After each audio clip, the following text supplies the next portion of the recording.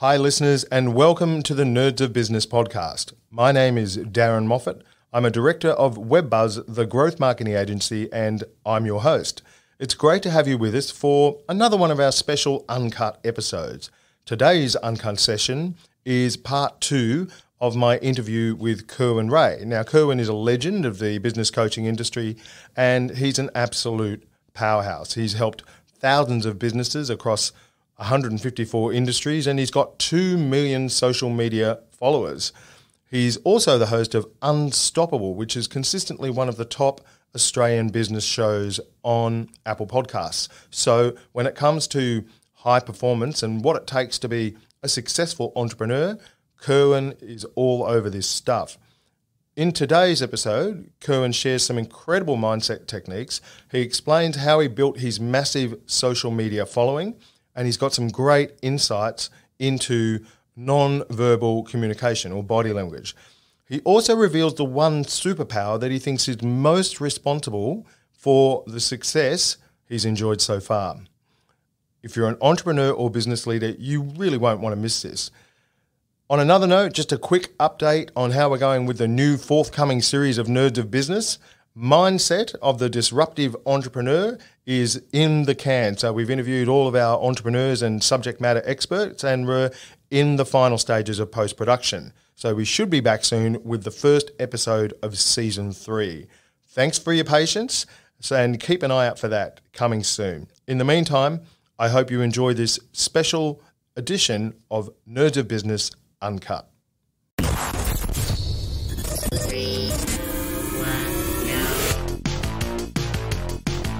I love data. I love kind of looking through the data. You need to have systems, you need to have structure. You're going to get chopped to pieces. Enthusiasm is unstoppable. We kind of hit a point where we were like, we need another lever. Surround yourself with people who are smarter than you and richer than you. This is Nerds of Business. And look, this is, again, there's just some nice segues here. You know, the next question I've got for you kind of jumps off that point. You know, I loved one of the things I saw in your social media in research for this chat. There's a video piece there where you're talking about, you know, change your story, change the game. You know, and everyone has their own internal narrative. Everyone has their story that they tell themselves, which then, of course, dictates, you know, how their life plays out to a large extent. And so your proposition was change your story and change the game. What's one killer tip you could give to business owners to change their own story? Realize the incredibly powerful suggestive nature of the brain, and how, like, I do this exercise in a room of about 800 people where I suggest that every single person is going to behave in a very specific way. I suggest it to the entire room 34 times. The very next day, about 60 to 80% of the room execute on the behavior at the exact time that I suggested they would. And all I did was say to them that they were going to do it 34 times. And so when we start to understand the suggestible nature of our brain and the programmatic nature of our brain, we start to realize that I can input program suggestions. I can input, you know, suggestions that I'm stupid. And if I tell myself I'm stupid, you know, every day, 34 times, what do you think I'm going to respond to? What do you think I'm going to, you know, my brain is going to respond in kind to the suggestion? And so for me, you know, I know this is a bigger answer. It's not just here, push this button, but if there was one button I'd encourage people to form is a surgical application of suggestion to themselves. Napoleon Hill referred to this as auto-suggestion, one of the, you know, the 13 critical traits that he identified in the 500 wealthiest people at that time. And these are people that are very conscious of the suggestions that they're making to themselves. Elite professional athletes, elite military, elite, you know, people in any situation, they're very conscious of the narrative. Who's driving the narrative?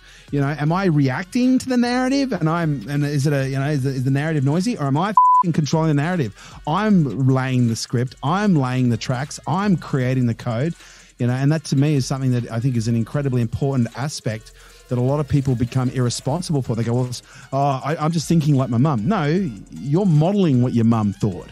Okay, it's still you may not be your fault, but it is your responsibility to wake up and do things differently so you don't pass this on to the next generation. And so that's actually a very interesting philosophical point here about personal responsibility. because there is a school, there are opposing schools of thought here, that some people are not responsible for their path in life because of the where they were born or the upbringing they had, and so on. Are you saying you reject that? I absolutely and utterly reject that. You may not be at fault, but you are always at responsible. Yep. Always responsible for the response. Because I've had a number of conversations with people. I say, because my philosophy, everything is my fault. But then sometimes you sit down with people who share some stories with you and you go, whoa, that's big, that's heavy. And you go, you know what? That may not have been your fault. But now it's your responsibility to do something with it that's going to be positive. Yep. Okay? And you may not have been at fault for the event, but you're at fault for the perspective.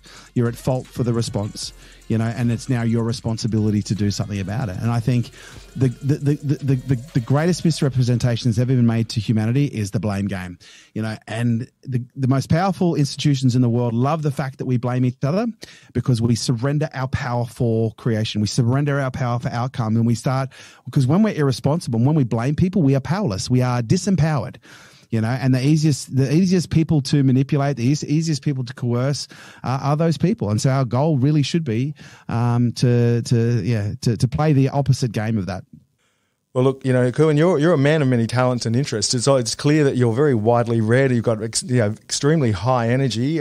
You wear a lot of badges. You're an investor, a business owner, an entrepreneur, a mentor, a boss, an extreme sports person, and of course, an ambassador for ADHD. Which Kerwin does the world need the most right now, and why? That's a big question, isn't it? It's interesting because you look at my social media following, and as you kindly pointed out, we've got almost a couple million followers on social media. But what's really interesting is my audience. I'm the business guy. I'm the business performance guy. My specialty, my expertise is, growing businesses very quickly. And I've been very good at it for 20 years. But let's call it 70% of my audience on social media, they're not in business. Yeah. Because when you look at my content, it's on relationships, it's on parenting, it's on addiction, it's on mental health, it's on business as well. But it's a full spectrum of life. And that's where I took to those 360 degrees as an entrepreneur. I share all of the degrees. I don't hold anything back. I think the world needs the version of Kerwin that's going to help more people. And the version of Kerwin that's going to help more people is the version of Kerwin that's bringing back a program called Power to Create. I created a program 5 years ago. Well, actually, no, 10 years ago. I shelved it 5 years ago because I wanted to focus on the business side. We've blown the business side up significantly now to the point where we can bring Power to Create back. Power to Create is a mainstream program, performance, personal development, spiritual, psychology, quantum mechanics, particle physics. It really is a complete integration of performance from a range of different angles. And right now, with everything I see going on, I see more people needing that information. And I get to share that information by virtue of the little clips, that we put out there. But that is basically 3 days of user's manual. And that's what the world needs right now is a better user's manual, because the one that we've got right now, I think everyone's starting to realize is out of date. Very good point. And you touched on it a minute ago. I mean, when I went through your social accounts, that really struck me that there's a lot of content, particularly on the Facebook feed, around codependency, PTSD, imposter syndrome, and so on. I was really struck by the consistent focus on common psychological challenges and conditions. Yeah, yes. And so I'm guessing that's because of your holistic view. Yeah, and it's the difference that makes the difference. It's the difference that makes a difference. When I work with a business owner, I don't just build their business, I help them heal. And I know it sounds really woo-woo, right? But here's what I know. Like, what prevents people from success is often they're carrying too much weight. Yep. They're carrying too much baggage. And so for me, I'm so blessed because I've had the baggage of ADHD. I've had the baggage of dyslexia. I've had the baggage of near-death experiences. I've had the baggage of, addiction. I've had the baggage of, a stepfather that was murdered when I was 8 years of age. I've had the baggage of, physical, mental, all sorts of trauma, and by virtue of that, I've had to go through the journey of going, okay, I've got this condition, been told it's bad. Maybe there's something good in it. Maybe I can make it better.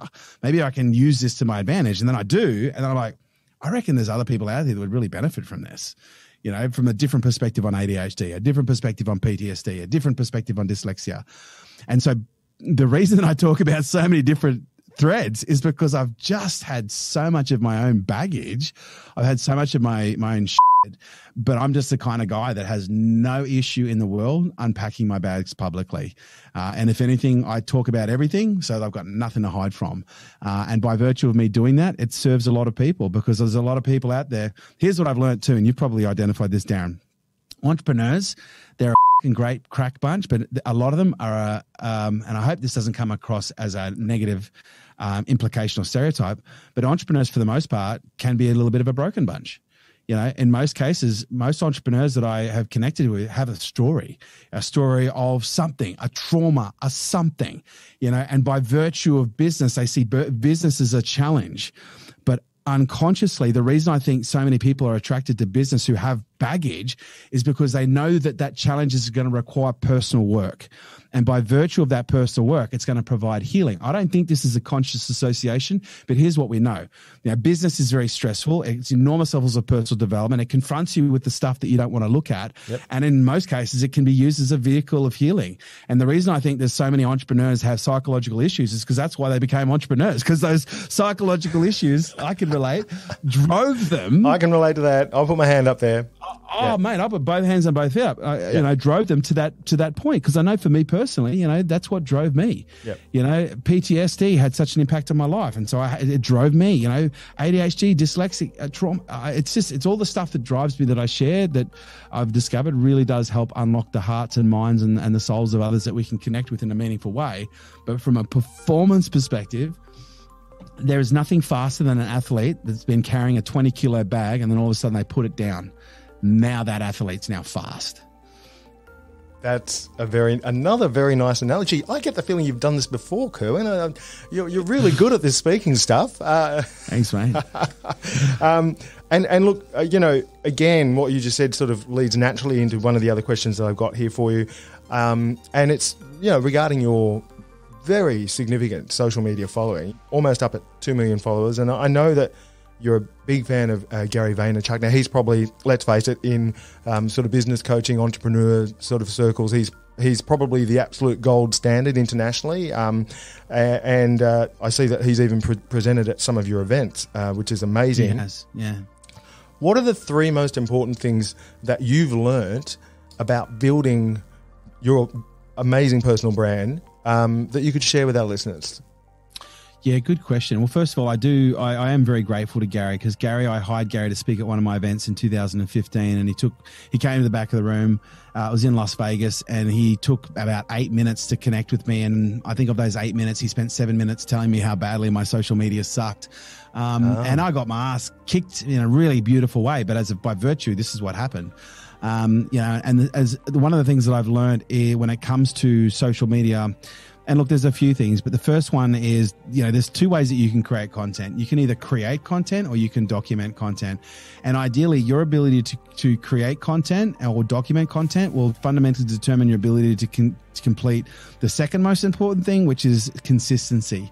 Okay. And that's where if you're not consistently posting content, you're going to find it very hard to build an audience, very hard to connect with an audience, very hard to be even liked by the engines themselves or the networks themselves. And so by virtue of being consistent, you have to have content. And if you're not producing content consistently, you're not going to have anything to post consistently. And so for me, you know, you've got to have a really good content strategy. And that's where I'm very pro documentation. I'm on now my 3rd documentary. Like we've created, the first documentary was The Social Experiment, which was I think 40 episodes. The second documentary was K-Day, which I think was 119 episodes. And we're about to launch another documentary now, which is called Bracing for Impact. It's all around our response to COVID. And so they're features, I guess you'd call their, you know, aspects of pillar content. Yep. But I document everything I do. Like even this conversation right now is probably I've already identified at least probably 12 videos that this will be cut up into, yep, you know, just from this conversation.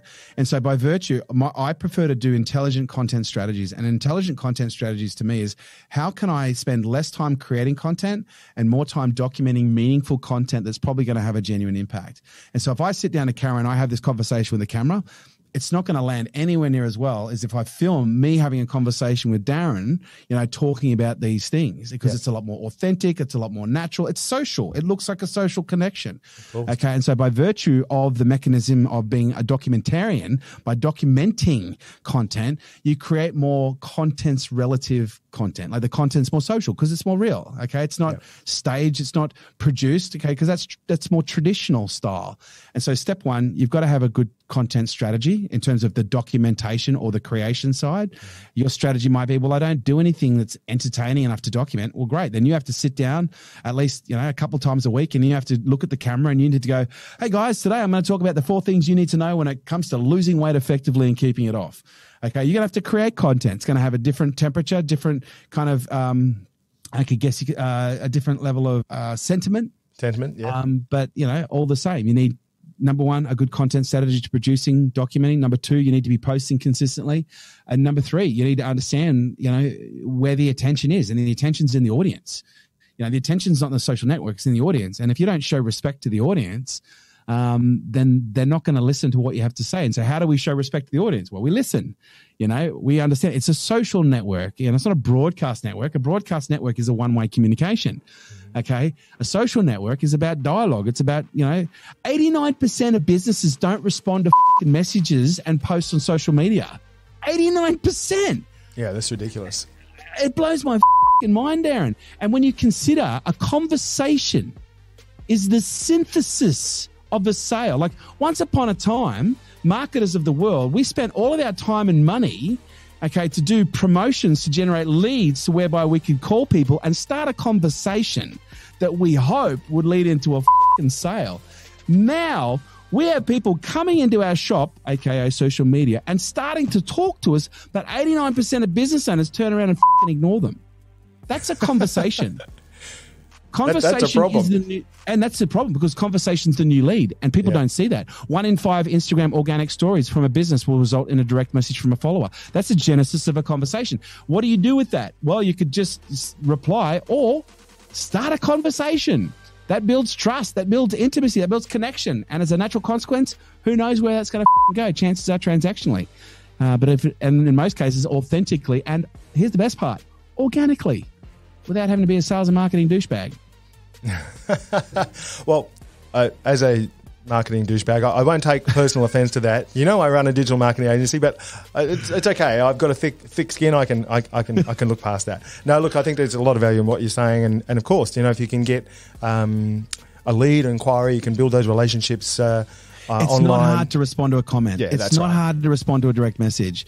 It's not hard to understand that anytime someone tries to talk to you, that is the genesis of a sale. Yeah. That's where sales start. They start at the beginning of a conversation. That's and right. if people are trying to talk to us and we're ignoring them, we're not respecting the audience. Yeah. And that's where we can learn a lot from our audience in terms of that third thing, which is listen to the audience, talk to the audience.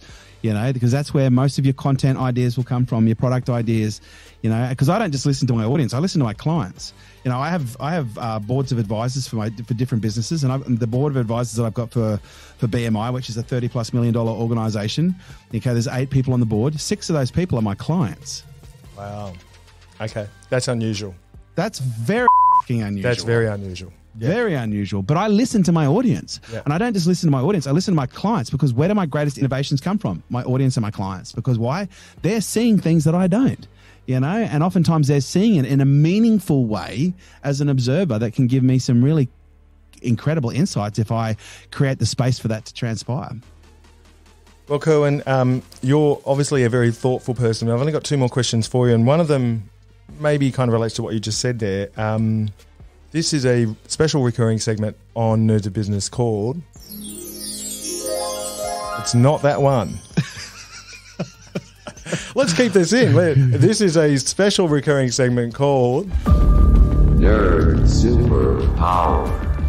There you go. That was real, wasn't it? I love it. I love it. So this is Nerd Superpower, Kerwin. And look, you've done a lot in your life. You've got a lot of talents and a lot of passions and enthusiasms. But if you had to sort of distill all of that down to one thing, what is your superpower? Oh, gosh, that's a tough question. That's a really tough question. Look, I'm going to try and be as original as I can here. And I'd have to say one of my greatest superpowers, and I've spent an disproportionate amount of time developing this, is probably my level of awareness. And I don't say that in an arrogant way, because when I refer to this, in the most part, because I've spent to give you context, I spent about 9 years studying with Paul Ekman and about 11 years with David Matsumoto, Phil Houston of the CIA. So I've spent a disproportionate amount of time studying nonverbal communication from a security perspective, from an interrogation perspective, from from the perspective of being able to see information that no one else can see. Like Paul Ekman, he's responsible for training some of the greatest, I guess you could say, counter-terrorist organizations, as has Phil Houston, when it comes to being able to read facial expressions, micro facial expressions that happen within less than 0.25 of a second, to be able to identify emotions that are being suppressed, to be able to identify, in most cases, deceit, deception, or omission. Phil Houston, with his L squared methods. And so I've spent a lot of time, like 15 years, I spent studying deception, just deception. And again, that was born as a result of being lied to one too many times and never wanting to be caught again. And your kids are in for a world of pain when they get to teenagers. Like, my God, they've got no chance. Well, here's what's really interesting. Paul Ekman was a mentor of mine for a very long time. They even created a TV series on him called Lie to Me. And Paul actually wrote, and his expertise was facial acquisition, or it was called micro expression technique. So he developed the technology to be able to identify different micro expressions. And what's interesting is he ended up writing a book with the Dalai Lama, because what Paul didn't realize he was doing is he was actually teaching consciousness to police officers, consciousness to counterterrorism, because what he was teaching them to do was to learn how to slow things down to the point where they could see tiny little micro behaviors in the split of a second. And that takes an enormous level of awareness to do. It takes an enormous level of awareness to be able to see something that no one else can see, because it's not only a micro expression, meaning it's a tiny fractional expression, but it only appears in some cases in 0.10 or 0.25 of a second, which is fleeting. And to be able to develop sensory acuity to the point where you can catch every single one of those, leakages, as they're referred to, that takes an enormous level of awareness to be able to completely neutrally observe every single expression in a non-biased way to try and put the sentence together. Because this is what a lot of people don't realize, right? Non-verbal communication isn't in isolation. So most people go, if someone does this, they're closing off. Well, no, they could be cold. Okay, but what is this, in the sentence of what's going on? This is one word, and a body communicates in sentences. A face communicates in sentences. Energy communicates in sentences. And so one of the things that we have to do when we are reading nonverbal behaviors, we need very high levels of acuity, sensory acuity and awareness, but we need to be able to have a level of non-bias and it's what's called truth bias. Ignore the truth and focus on everything else to see what is really actually there. And it's it's an incredible skill.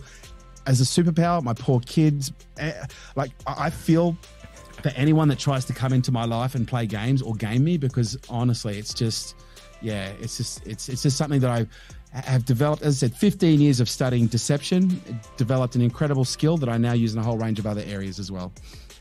Wow. That is one potent superpower.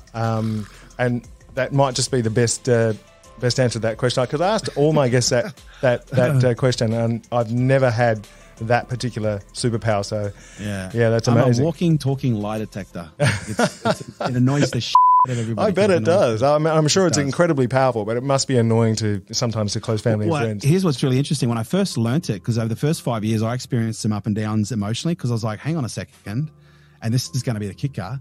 Everybody lies. Everybody lies. Yeah. But what I had to discover was not everybody's motive was the same. Okay. And not everybody's intent was the same. Yeah. Some people just, lie because it's just how they've been brought up. No, I'm just not very good at that. Well, you're a professional at what you do, but you're thinking, that's a lie. There are so many ways that, that deception has been used. And the more we understand about it, the more we start to realize that it's very common.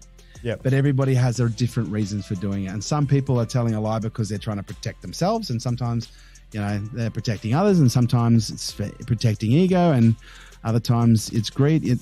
But here's one thing that I find really interesting from a deception and the study of human behaviors. People whose main driver in business or in work is money, they're 8 times more likely If their purpose is to make money, number one driver, make money, 8 times more likely to engage in deceit, deception, omissive, and fraudulent related behaviors. That's no surprise to me. I mean, yeah, that's no surprise to me. And I've, like you, I've been in business for quite a while now, and I never actually got into it really for the money. It was always about achievement and, wanting to, reach certain objectives. I did. I got into it because I didn't have any money. I got into business because it was missing, and then I made lots of money, and I was still miserable. And I was like, hang on. That's not what was on the brochure. They said if I made lots of money, I'd be happy, because that's what Disneyland showed me. And it doesn't quite work out that way. Lessons. Yeah. Well, Kerwin, it's been a delight talking with you. I've got one last question left, away. and this might be my favourite of all. I find that most top entrepreneurs are deep thinkers with a restless mind, and that would absolutely apply to you. Now, whether it's meditation, a nice bottle of red, or jumping out of a plane, which I know you do, but do you have a really favourite mental habit or process that you use to channel your creativity? Meditation. It's honestly, it's another superpower. I've probably meditated, I don't know, it's got to be over 10,000, maybe 20,000 hours, in the last 26 odd years. Wow. And it's just the impact that it has. If you study different forms of meditation, transcendental is probably one of the most scientifically validated forms of meditation. When you start to understand what it does, like what the neurology, the biology, there's nothing that can really beat it. So for me, that's probably my number one. The second thing I really love to do is I love to spend time with my family. Like, there's no greater way. The fastest way to turn my mind off is, and this sounds really weird, is to get my partner to come and hold me. The moment she hugs me, I'm gone.